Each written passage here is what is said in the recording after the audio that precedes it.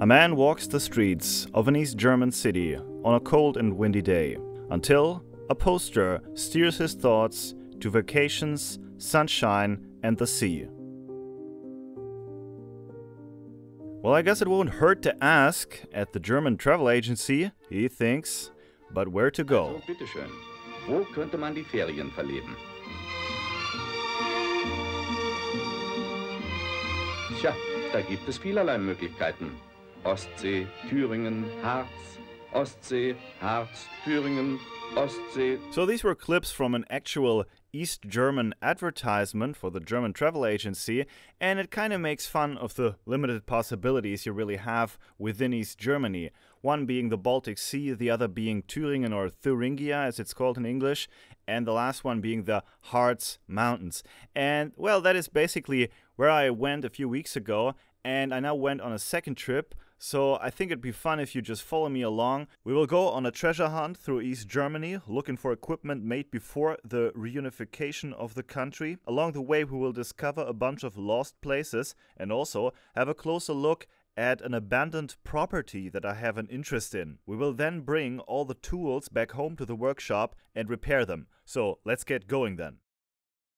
For your orientation, here are some maps of Germany in the middle of the 1970s. Germany was divided into the Federal Republic of Germany on the west and the GDR or German Democratic Republic to the east. These areas even further to the east belonged to Germany before World War II and are officially labeled as under Polish administration on this map. Germany had not yet completely given up on them. This is, however, not the subject of this video, and we will not get anywhere near those areas on this trip anyway. Here's a map of the major highways and another one of the major railroad lines at the time. My journey begins in Köln, also known as Cologne, in the west of Germany, and our destination are the beautiful Harz Mountains, with the first stop being around the town of Nordhausen, which is not that far behind the old east-west border. The actual trip from Cologne was about a 4-hour ride, but we're skipping over most of it as we want to further explore East Germany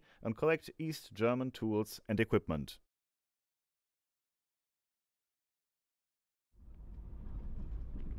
The area around Nordhausen, here close to Bleicherode, is really scenic and beautiful. Green fields and meadows, hills and forests galore. And I took a break to enjoy the scenery.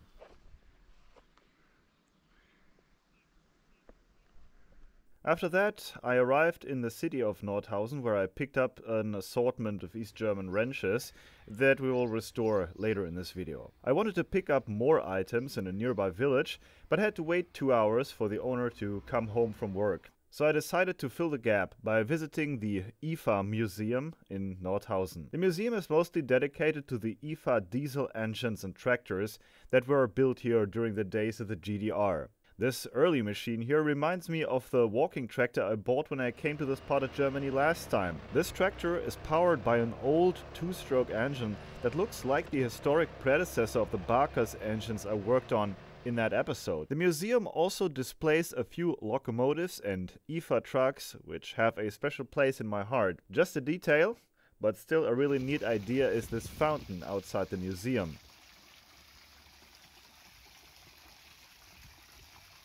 By the way, these are parts of a V2 rocket, and there is not much of that on display here, but well, it's important to know that Nordhausen is most famous, or infamous rather, for the fact that the V2 rockets were built near this town in an underground facility. So those 2 hours went by faster than I had thought, and I was back on the road to the nearby village of Heringen, where I picked up these 3 awesome bunker lamps made in East Germany. Made from cast aluminium, and especially in this mint condition, they are sought-after collector's items, virtually unobtainable in West Germany. We will inspect them in the workshop once we are back home. At this point I had been on the road almost the entire day and the evening was drawing closer. I had once again booked a room in Quedlinburg, which is on the other side of the mountain range.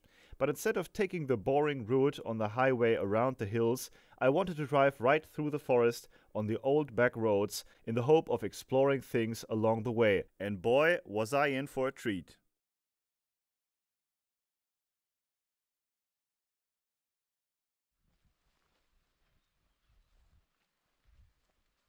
By the roadside, I had noticed the remains of a burned-out Mercedes parked across what seemed like the long-since overgrown access road to a large compound, clearly dating back decades. A creek could be heard nearby, and the place seemed eerie and also very peaceful at the same time. My general impression of this entire region is that there are a lot of wounds from the past, but since so many people have left these parts over the past 3 decades, and with so many industrial operations long since abandoned, nature has had a lot of time to reclaim what once belonged to her. This gigantic building looks like it was either never finished or someone started to renovate it and gave up somewhere along the way. I can only guess here, but maybe this was a hotel or a resort at one point in the past. If you have any guesses, leave a comment under the video. Scattered around the main building are lots of other structures that have almost completely fallen apart.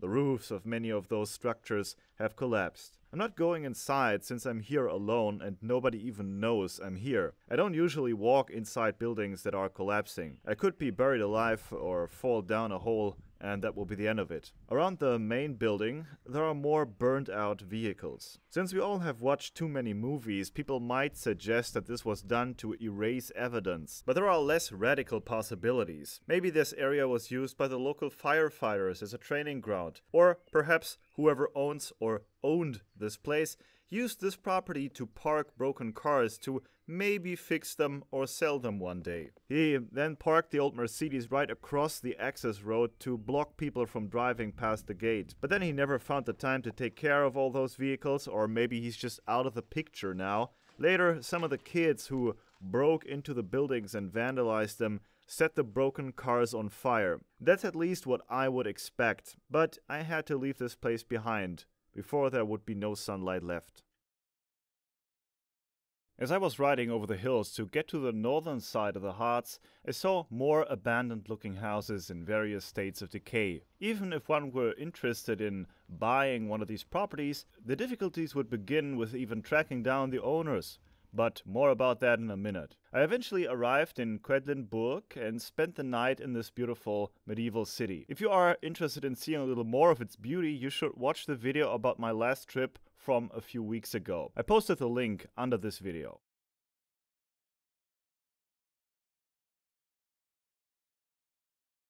In a nearby village called Gröningen, located a few kilometers to the north, I picked up these 2 awesome toolboxes, packed to the brim with old East German hand tools.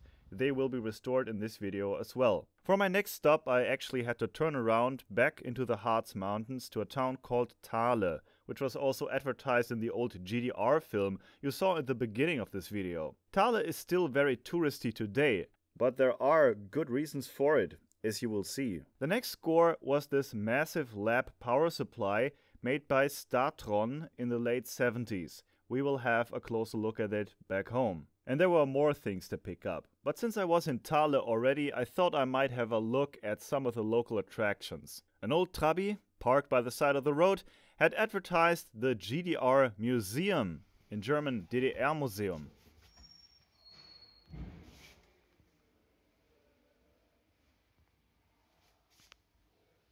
The museum has a number of rooms that are supposed to represent different aspects of life throughout the decades here in East Germany. This room here, for example, is the workplace of a Stasi officer. Other rooms give you an idea of the life of everyday citizens of the GDR. And there also is a collection of vintage items, including TVs, radios, stereo systems, and computers made in East Germany. I don't want to spoil everything though, and I will simply show a few impressions. And I recommend to go there yourself if you can.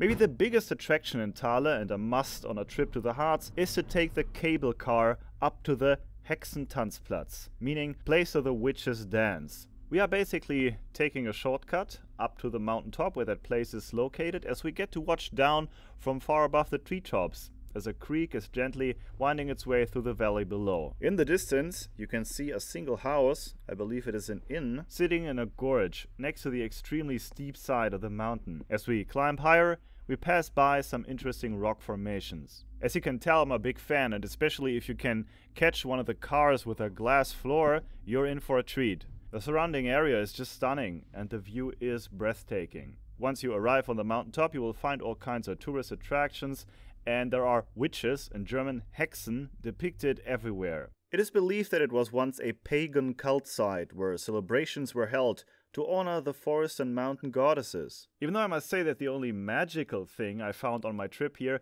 is the stunning beauty of the landscape and the creative ways we have come up with to enjoy it. I still had some more items to pick up, but still had some time until my next appointment, so I thought I might as well take a ride on the Alpine slide while I'm here. And while I'm usually not the biggest customer of amusement parks and the like, I've always loved the idea of just flying by through the forest on a beautiful day like this one.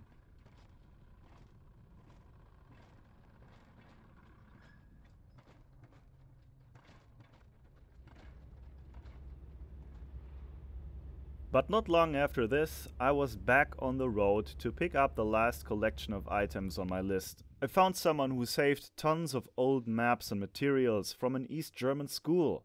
Many of them had beautiful depictions of engineering principles and pieces of technology. East German educational books and materials had a very good name back in the day, and you will understand once we have a look at this back at the workshop. Before I actually drove home, another rather important thing happened though. While driving through all these villages in this remote part of the country, you will see interesting abandoned buildings everywhere. And I mentioned before that it can be hard to even find out who even owns these places. Well, while picking up one of my items, I talked to someone who was looking for a buyer for a 10,000 square meter or 2.5 acre piece of land that nobody had really taken care of in 20 years. We drove to the property together, and I was left to explore it on my own, because, well, the owner were, for physical or mental reasons I guess, not prepared to actually fight their way through the bushes and see the state of the property firsthand. So, well, I went there and filmed everything, and I'm going to show the footage at the end of this episode. But first, let's get back home to the workshop and have a look at all those beautiful items. Let us have a look at this educational material then. We are talking about 10 maps that I brought home from East Germany. They are prints on paper but glued to fabric, as you might remember from your own school days, if you're old enough that is. Maybe you're not sure what to expect, but let me tell you, this is fantastic stuff. Let me show you everything, and maybe we can also talk a little bit about some of the details. The first poster depicts various electronic devices and inventions. The casual observer could dismiss this as an assortment of completely unrelated objects, but in reality, this is a rather genius depiction and comparison of alternating current sources. It has a principal drawing or schematic for every one of these devices, as well as a beautiful depiction, and it also compares the various source voltages. In my opinion, this is an example of fantastic educational material, and I might even use this in a future video.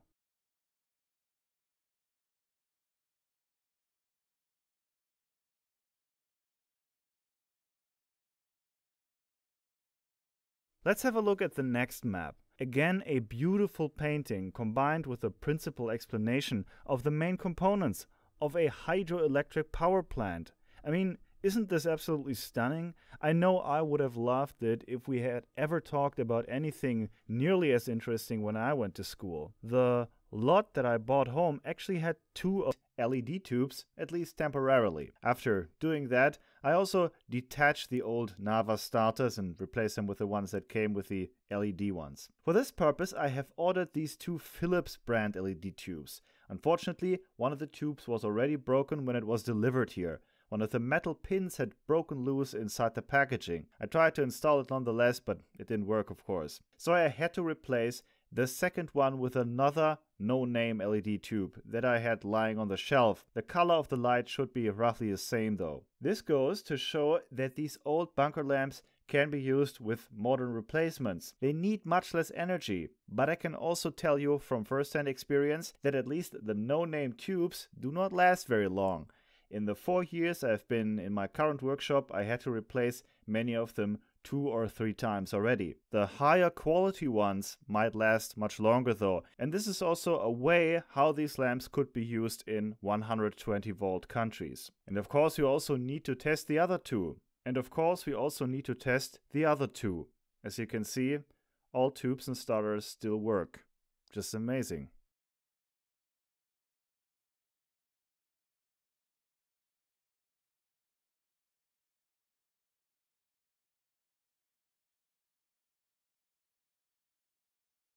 So let's have a look at all those old hand tools then. The first lot that I bought was simply a bunch of wrenches that had been thrown in this cardboard box here. In order to get some kind of overview, I started to order all those tools in 3 piles. Number 1, GDR tools. Number 2, Eastern Bloc states and yet unidentified tools. Number 3, modern tools that didn't really belong in this collection. And these piles keep on growing here, because you remember there is more where that came from. And I proceed by emptying out this black toolbox. It actually looks like it was completely made by hand by whoever owned this box back in the day. It even comes with a custom-made inlay to hold various bits and wrenches of different sizes. Whoever used this toolbox had a need for all kinds of punches and odds and ends. The blue toolbox has a similar style, but unlike the black box, it was clearly made in a factory. It contains some really neat East German tools that I hadn't seen before, some of them in really good shape. We will have a closer look at all these items once we have been taking care of everything. For that purpose I have set up these 2 buckets. One contains citric acid, the other one soapy water. Not everything fits all at once, so I had to do this in several batches. But long story short, the GDR tools and the blue box were submerged in acid right away, while the black toolbox, being super greasy and grimy, was washed in the soapy water first. The other tools, some of which were as of yet unidentified, were also put into the acid bath later on. After being in there for a few days, and the duration depends very much on the concentration and also the ambient temperature, by the way. They were rinsed off with water and left in the sun to dry for a few hours. The same had also happened to the East German tools. After that, I cleaned every item manually and finally applied a thin film of ballastol. Since most of these tools are not chrome-plated, I think it is advisable to oil them. The formerly blue toolbox had lost almost all of the original paint in the acid bath. This doesn't happen to more rugged types of paint, by the way. With the blue paint gone, I applied a new coat of Hammerite here.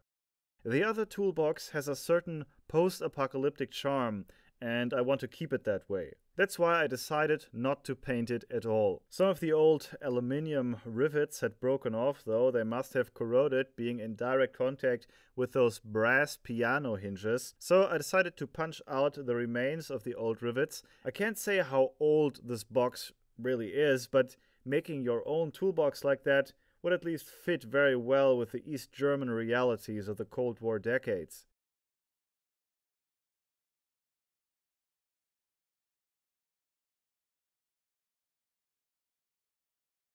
And here is an overview of all the clearly identifiable GDR items from within this collection. The vast majority of these wrenches are branded WFR, WFR or WEFA, which is short for Werkzeugfabrik Radebeul, meaning tool factory at the town of Radebeul. A few of them still have the original blue hammer paint, and I left that intact. It's actually funny that they even punched the name of that factory onto this little Allen key here. Voltus brand screwdrivers and lots of tools with the Schmalkalder and WMW logos on them. It also goes for the pliers. I'm actually impressed how ruggedly designed they are. This ruler has the Massi logo on it, short for VEB Maßindustrie, with a factory in the city of Werdau. I'm afraid that none of these factories exist anymore though. Now, all these tools here were rather obviously made in the GDR, and these are the better known brands from back in the day. The second set of tools that I'm now presenting is a little more mixed and even more obscure.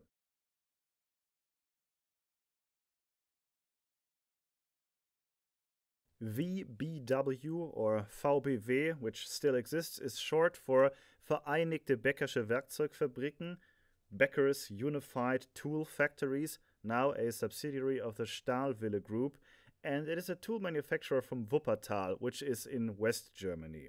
VEB Ankerwerk was a name that apparently existed only between 1947 and 1956.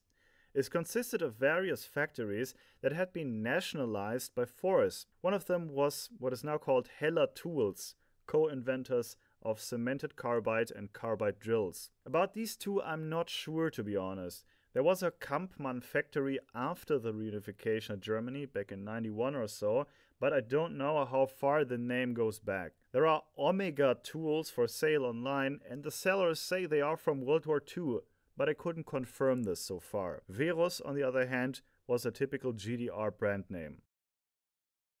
The big wrench here was made in the Soviet Union. The second one, I'm not sure about. There are a few people in East Germany selling vintage tools with this name on them online, and judging by the name, this could have been made in Hungary, maybe. Tools by this brand here were also used by the East German Army. We would pronounce this Tona in German, but I think that it's actually from Czechoslovakia and probably pronounced differently, but I need confirmation for that. Please leave a comment if you know more about it. Unior tools, that's at least how I would pronounce that, are from Slovenia. We encountered them before in another video a few months ago, and I must say that they really look fantastic. Russia, Hungary, Czechoslovakia, Slovenia. It's really hard to research the origin of tools from Eastern European countries from before the fall of the Iron Curtain. Comments and opinions by viewers from those parts are really welcome here. Another object that I want to have a look at is this bench power supply here. It was built sometime between 1979 and 1983. Most components are from 79, but some of the capacitors have 1983 date codes. They could be replacements though. In the collectivized economy of the GDR, devices by many different manufacturers had the RFT label. The company behind this power supply is Statron though, which still exists today. And I give them a lot of credit for having technical documentation and even circuit diagrams for free on their website, at least for their older models. And we're going to have a look at the diagram in just a minute. The lab power supply seems to work just fine. There is one minor issue though that I want to fix before doing anything else. The protective glass of the voltmeter has shattered at some point, and this makes the meter very sensitive. Touching it the wrong way just once could damage it beyond repair. In order to take care of this problem, I will have to open the enclosure though. After unscrewing 4 little bolts on the front panel, we can pull everything out of the housing. The insides are super dusty, and at first I started to wipe off some of the dust manually. At this point the compressor was still down, but I actually took care of that issue in the meantime, and we will remove that dust properly in just a minute. The voltmeter on the left is screwed to the front panel from its back side, but there are also several wires soldered to its 2 electrical contacts. After taking some pictures, I started to desolder those connections, and then I removed the tiny M3 nuts holding it in place. I was then able to remove it from the front panel. With the help of a screwdriver, I was able to pop that gray frame off, and this is what used to hold an actual piece of glass, but only a few shards remain inside the meter's enclosure, and I make sure to remove them all. I'm now going to use a piece of transparent plastic to replace the glass. It's rather the thicker version of an old overhead projector transparency. It should be sturdy enough to protect the meter though. After holding it close to the meter several times and cutting away some more material, I managed to get it to just the right size. After carefully placing it inside the vise, with almost no pressure of course, I used the tip of a small screwdriver to apply a number of tiny droplets of superglue to the frame and carefully put the transparency in place. Just to be careful, I waited a day or so for the glue to harden, and the meter was reinstalled. It will protect the meter from dust and from people's fingers. For some reason there is this urge to tap against the meter sometimes. In the meantime, I also did some repair work on a number of compressors, which will be covered in a future episode. And so I was finally able to get rid of all the dust. I also want to have a look at the device itself and discover how it works. But at first, let me tell you about some use cases here, because I'm not sure if everybody knows what a lab power supply could even be used for. Now, one of the great features of a power supply like this is that it can supply variable voltages at relatively high currents, in this case 10 amps. And that means that you can charge all kinds of things via the bench power supply if you just don't own the original charger or if you don't have it at hand. The laptop here is at this point running off the old GDR power supply. Here's a lead acid battery and I connected a small diode to it, and now we can charge the battery with this lab power supply. Now in repair work you also often want to limit the current that is allowed to flow inside a given load. This can prevent a device under test from being damaged. Yeah, these are just some use cases, but actually there's a million things you can do with a bench power supply, and you actually need this in every electronics lab. But let's have a look at the device itself and discover how it works. Let's start with its main components. We find two identical mains transformers working in conjunction. On this heatsink, we also find two thyristors right next to a pair of diodes. And in the middle of the enclosure, we find a capacitor bank comprised of 11 4700 microfarad electrolytic capacitors. At least the ones in the front here were made in 1983.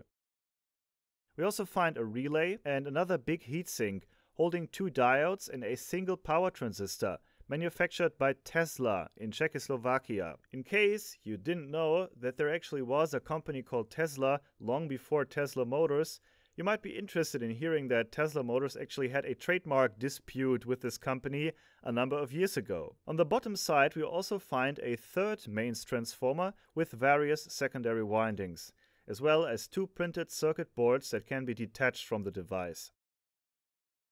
These seem to be two big wire-wound resistors. So these are some of its main components, but how do they work together? So the principal answer is that the two transformers are connected to a rectifier that is comprised of two diodes and two thyristors. They charge a very sizable capacitor bank, which is then followed by a bipolar junction transistor that basically forms a variable voltage divider with whatever load you connect to the power supply. Say the capacitors are charged to a value somewhat higher than 30 volts. And for simplicity's sake, let's say it's exactly 30 volts. The voltage drop across the transistor collector-emitter path will be those 30 volts minus the chosen output voltage. Here, for example, roughly 20 volts. That would mean that a voltage drop of 10 volts occurs in the transistor. Let's say 2 amps are flowing through it. This would mean that 20 watts are dissipated, which is the reason you need a big heatsink. The larger the voltage difference and the current flowing, the higher the heat losses. In other words, depending on the operating point, a linear power supply like this can be rather inefficient. But in a lab environment, that is normally not an important factor. Much more important is the question how pure and well stabilized the output voltage is. Apart from this principal idea, the realities of actually designing a device like this go far beyond these most basic considerations. It just so happens that I have a number of different linear power supplies on my bench at the moment, some of which need to be repaired, and we will eventually cover that in one of my videos, and then I will explain in detail how this one here works. We will now have a look at the overgrown piece of land, and after that I have a few important announcements to make.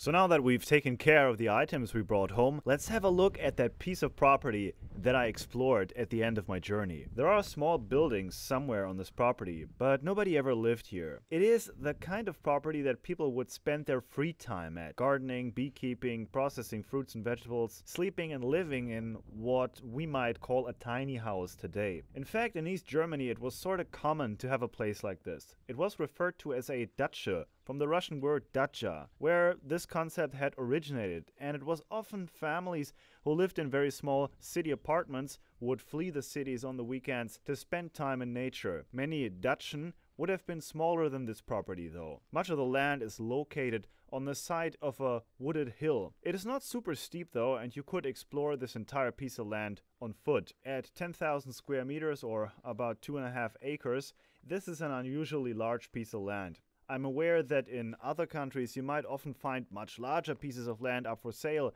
But this is Germany, a densely populated country in the middle of Europe. Many people build houses on 600 square meter plots of land. This piece is more than 16 times larger than that. Just for a size comparison, here is some grassland near my hometown. It's maybe 5,000 square meters. The overgrown property that we're going to have a look at here is almost twice that size. The overgrown property that we're walking towards here is almost twice that size, which is pretty cool to call your own, especially when it's so overgrown with trees that it's virtually impossible for nosy outsiders to see what is going on that piece of land. At first, I tried to get access from the top of the hill, walking down, but it seemed nearly impossible to do without getting a million scratches from thorny bushes blocking the way or stumbling over roots or branches. So instead, I walked down into the valley and then I tried to drive my car up to the property from down here. An old access road exists, but it was kind of a gamble to drive the Subaru up this dirt road. You couldn't really see, for example, if there are any big rocks blocking the way, potentially damaging the vehicle. I had to stop at this point because a branch had broken off and was blocking the path. Good that I always have some bushcrafting equipment in the car, among other things a small hatchet. So after clearing the path, I only could drive a few more meters anyway, since the old dirt road was simply completely overgrown from here on.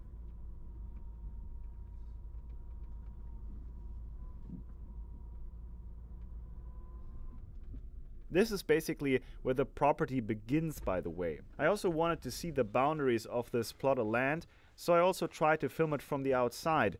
Everything that is wooded here is part of it. The fields and meadows next to it are used for farming.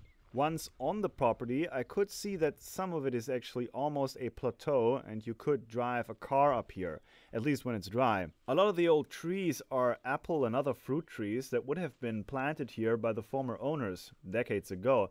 This was actually an orchard.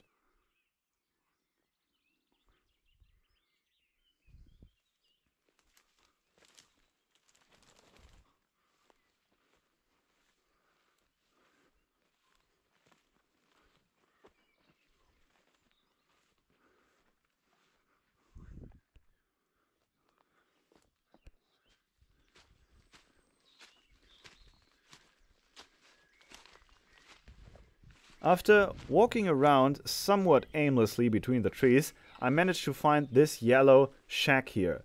Next to a rusty steel tank, what we have here is an old beekeeper's shed, painted yellow. It appears to be all wooden construction. The door was open and inside we found a complete mess, of course. A lot of equipment that was stored here at one point is still there. It's hard to say if the old building is still dry enough to renovate it or if it would have to be rebuilt completely, which is something that I wouldn't even shy away from.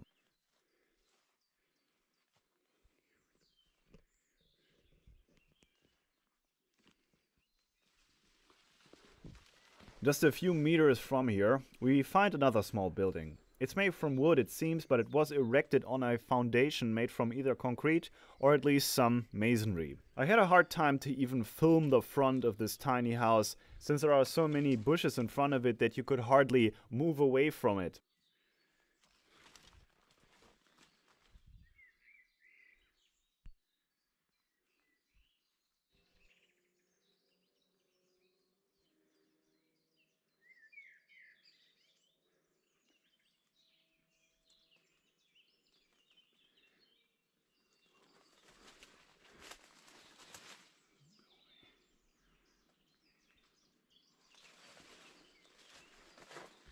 I had to fight my way through the thorny blackberry bushes until I could reach the door handle. Luckily, the door was unlocked. Oh, I know, earlier in this episode I told you that I don't usually walk into buildings that might collapse over me. The ceiling looks like it's damaged from humidity, but this building seemed still sturdy enough to hang in there for another 5 minutes, and I hadn't come here for nothing.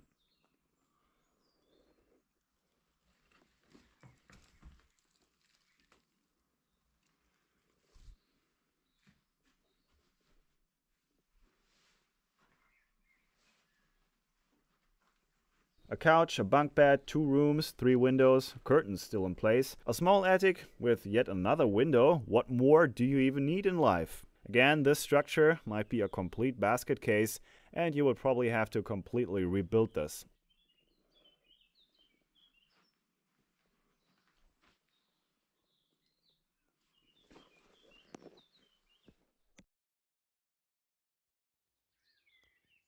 Approaching it from the other side, we find an old barbecue grill and can see the roof. If one were to build a completely new structure here, maybe you could build on the old foundations and also reuse those roof tiles. I know this is probably completely insane, and even just cutting back the brushes and trees on this property would be a colossal undertaking. Rebuilding the wooden sheds would also be extremely hard, especially since it's not easy to even haul new materials up here. But I'm of course really tempted to do something like this. What do you think? Please leave a comment under the video. So I'm selling these beautiful maps as well as the 2 toolboxes plus an assortment of tools that will come with each box. And I'm also even considering to sell the bunker lamps. You can partake in an auction by filling out the Google form I posted under the video. Shipping to all countries around the world is possible, and information concerning shipping costs and modes of payment can be found by clicking that link under the video. If you have a problem with the link, you can also send an email. And now an important announcement. Sorry if I sound overly dramatic here, but the internet has failed us. Now, I remember 15 years ago, or maybe it was more like 20 years ago, somebody showing me a video on their laptop for the first time that was an online video. And it must have been something like a guy jumping into a cactus. Something, you know, straight from MTV's Jackass, but homebrew. And at the time, especially, you know, people who were a little older than me at the time would automatically assume that online videos are something silly. You know, funny short clips, essentially. And, you know, at the time I recognized that the same technology could, of course, be used for something much better. And a lot of people recognized it, I think.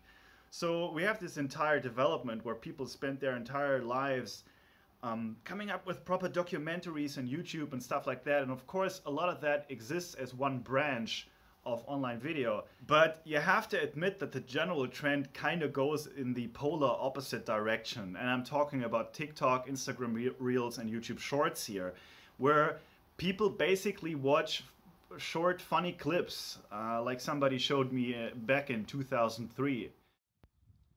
Independent of what both me and you want, the system could just decide from one day to the other to not recommend my videos anymore.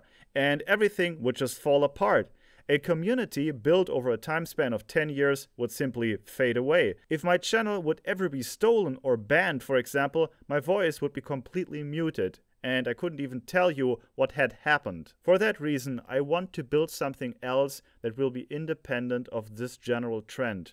A real-world community that can exist outside of the ups and downs of a site like YouTube. I already meet with viewers in real life on a regular basis, and I have done that in Germany, the UK, Mexico, and Slovenia, and will continue to do that whenever I travel to other places. Maybe regular meetups could also occur right here. Alternative communication channels are needed. It could be anything from a Discord server to amateur radio for all I care. However, these things will need time to be organized, and the first step is to establish an alternative way to reach you guys, and I will start with an email newsletter. Under the video, you will find a link where you can sign up for that newsletter. In it, I will inform you about what is currently going on in the workshop, where I will travel next in case you want to meet, and everything else concerning building the community. Subscribing to the newsletter will also be the best way to make sure that I will always have a voice, even if content like the one I make will eventually be buried by all the noise and nonsense that social media is being flooded with. Independent of all that, I still hope that you liked this video and support the ideas that I have just talked about. If you liked it and would like to see more content like this, please give the video a thumbs up. It is really important to me. See you soon.